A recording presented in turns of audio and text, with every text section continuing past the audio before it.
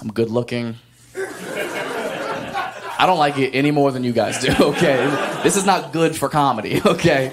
And it's so weird for me. My looks are so confusing to me because you guys haven't known me my entire life, so you have no context of this, but this shit just happened.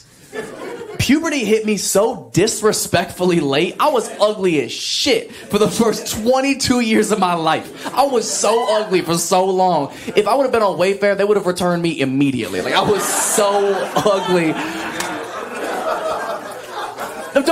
Okay? I spent the first 22 years of my life building a personality for what?